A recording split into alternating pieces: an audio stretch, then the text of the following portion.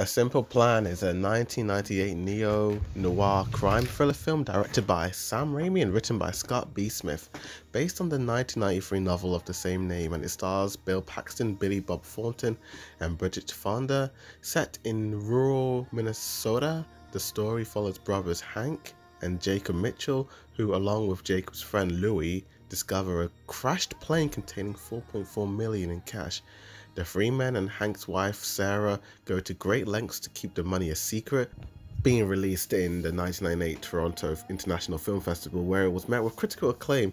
The film's appearance at the festival preceded a limited release in the US on December 11th of the same year, followed by a general release in America in the next year of January 22nd.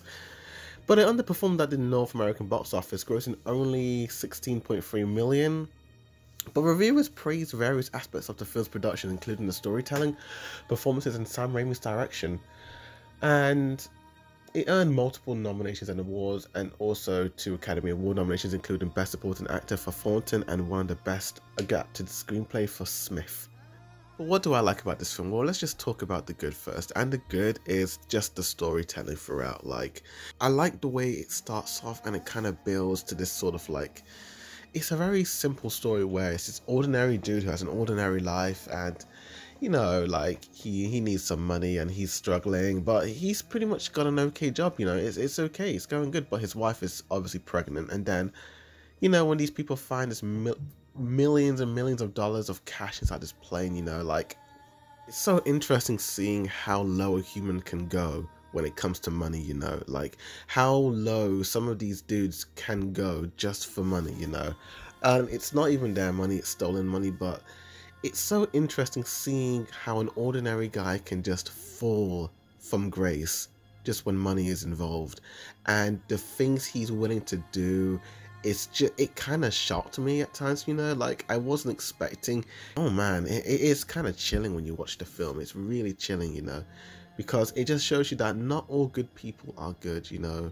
And yeah, it's kind of frightening, to be honest with you. And then when the film obviously comes to the end, like you really do see like, oh fudge, like there's this, there's this WTF moment towards the end where you're like, oh, it really isn't everything, you know. Like, I feel like I have to talk about spoilers here because it's quite hard to explain what I need to explain, so heavy spoilers coming your way. I'll probably put a timestamp in the video to go to my overall thoughts and reviews of this film, but here we go.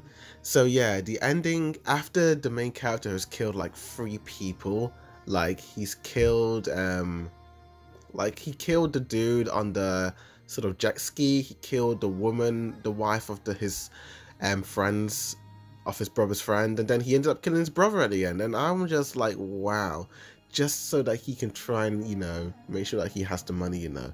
But when it comes to he's able to kill the other people without hesitation, like, you know, oh man, you just see how psychotic this guy is. But when it comes to his brother, he's like, he realizes how much of a bad person he has become, like the look in his eyes, and he's done it, but he knows it's just for the greater good. He knows doing this means that he and his wife and his daughter are going to have a good life.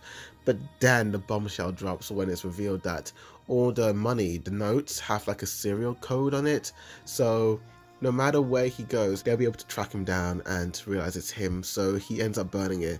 Now, yeah, you can say that, oh man, so he did all that for nothing and he's got like the job back and like his wife has to, it's just gone back to normal, you know. But I'm just like, I mean, maybe he could have left the town in like 2 years time, you know, having the money, but still, you know, like he couldn't risk it. And the funny thing is that he wanted to give the money to the police right away, but he was sort of influenced by his friends to sort of like keep it, and even he kind of got influenced by it. But he should have listened to his gut first instead of like listening to what other people wanted. He should have listened to, like, on the spot, he should have. But man, I just love the whole story of this film, and it was just great. I have no gripes with this film. It was a beautifully paced film. Also, that one, the wife really surprised me. I think that's another mixed aspect of the film, you know. In these types of stories, you'd think like the wife to be against the idea, to be like, we gotta do the right thing, you know, and then the man's like, no, we gotta have this money. But the wife is not only supportive, but she's kind of a bit psychotic when it comes to the money. Like, even towards the end of the film, when she kind of confronts the guy saying, if you give this money to the police, like, our lives are going to be terrible, like, we don't want to be living in poverty and all that. Like, and you just see, like, that is her real self. Like, she comes across this nice, sophisticated woman, but man, when it comes to the money, you just see that husband. But overall, then that was the only thing about the film that I found a little bit jarring, but it still made sense, you know. But overall, it was a really good film. I had a blast watching it, and I'm going to give it an A. I was impressed by it, and I'm going to give it a 9 out of 10. Definitely check this film out, dude. Some things were a little bit but it was near perfect, dude. But what do you think about this film? Tell me in the comments down below. Like this video, subscribe for more anime and manga reactions and reviews and movies and all that jazz. Thank you for watching, and as always, Boarded Review signing out.